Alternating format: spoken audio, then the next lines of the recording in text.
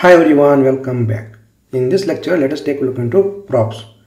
Well, the props is a special keyword in React that stands for properties and is being used to pass the data from one component to another component and mostly from parent component to child component. Alright, so props is a special keyword in React that stands for properties and we use props to transfer the data from parent component to child component. Next, we can say props is a data carrier or means to transport data. Next, React props is an object which you get instantly when you create a React component.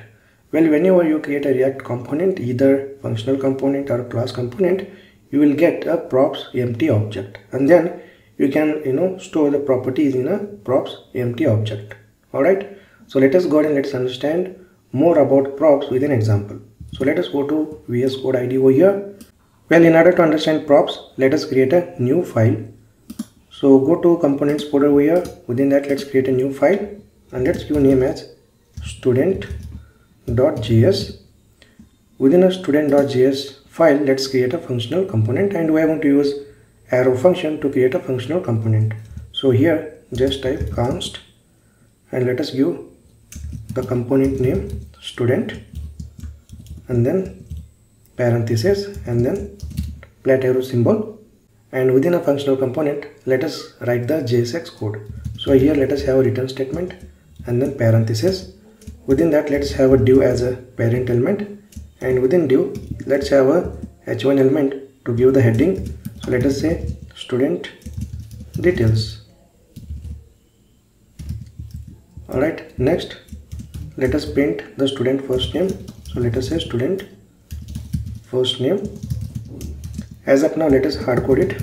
Let us say Ramesh, and then let us also print the student last name.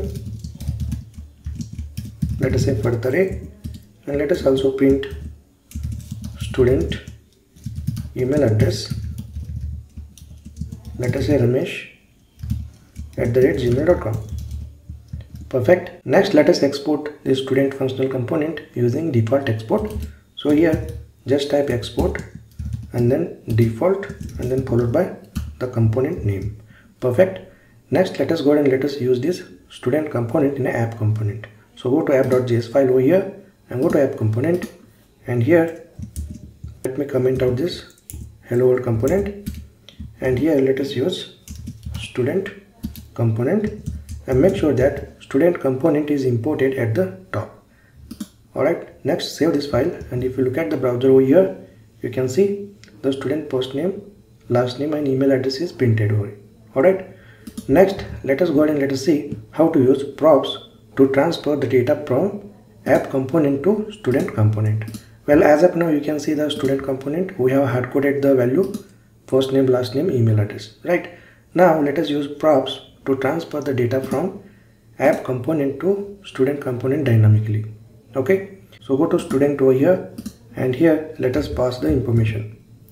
So first name is the property name, and let us give value Ramesh, and then last name let us give value as a Furtare, and then email let us give value as ramesh@gmail.com. Perfect. Now we have passed the data to the student component.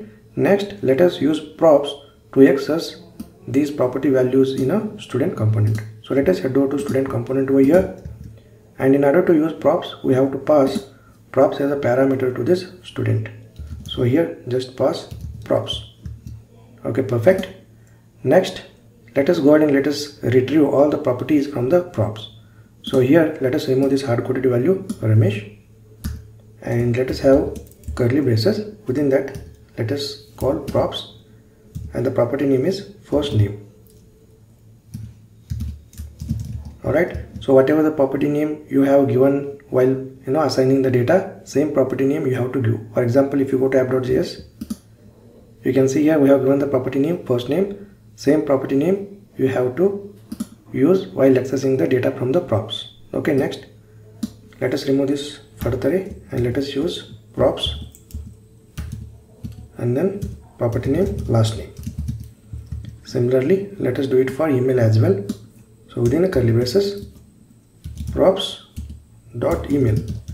Perfect. Next, let us save this file and let us take a look at the browser.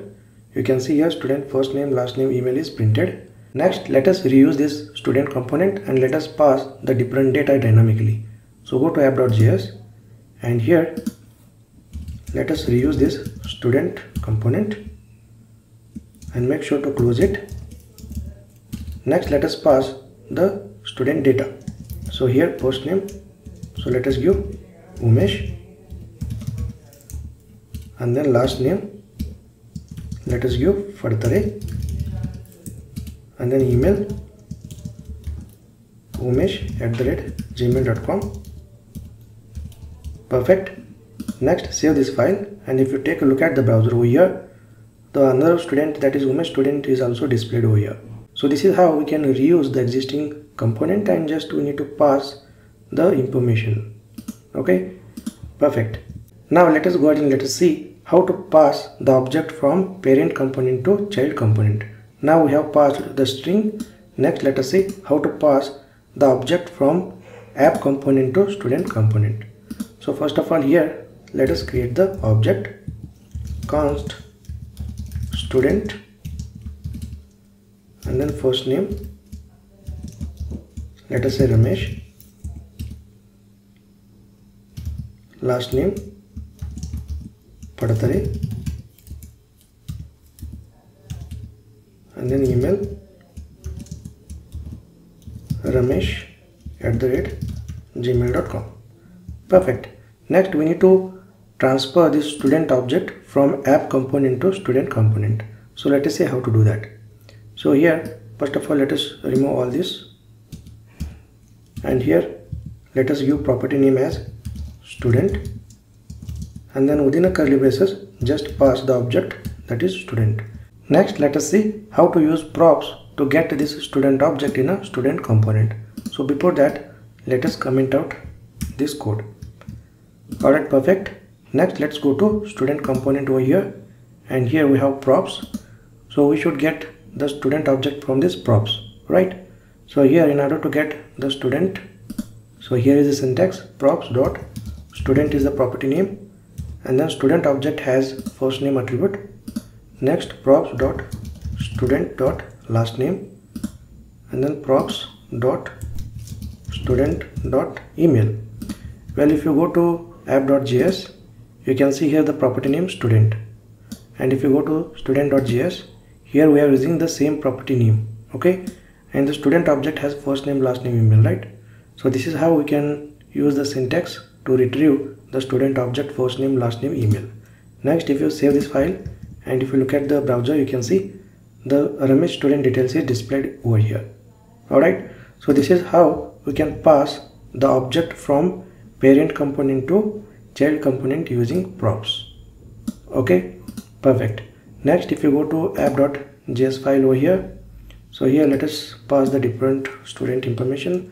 Let us say Sanjay, last name Jadhav, and email let us say Sanjay, and just save this file.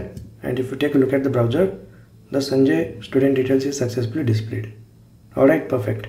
Next, let us see how to use props to transfer the array from one component to another component.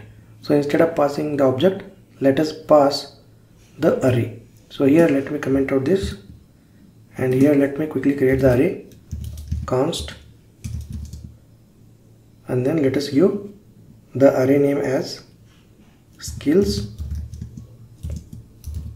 and let us provide the elements in the array. Let us say HTML, CSS, JavaScript.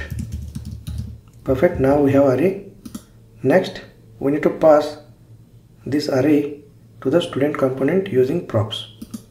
So here what we'll do, we'll just give property name as data, and we'll pass skills over here. Perfect. Next, let us change the student component to get this skills data using props. So go to student component, and here we have props. So let us get the array from this props. So here what I will do, I will comment out this, and I'm going to create one more paragraph element. Alright, and here let us say array data, and within a curly braces props dot data. Next, save this file, and if you take a look at the browser, you can see array data HTML, CSS, JavaScript. Alright, so this is how we can pass the array data from one component to another component. Alright, just remember we use props to transfer the data from parent component to child component. Alright, so this is all about props. Alright, great. I will see you in the next lecture.